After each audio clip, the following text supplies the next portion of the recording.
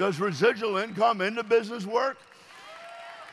Well, the only reason you don't have it is you have not offered it to the right people who will lead to the right people, lead to the right people, lead to the right people. And so we have the pot of gold at the end of the rainbow.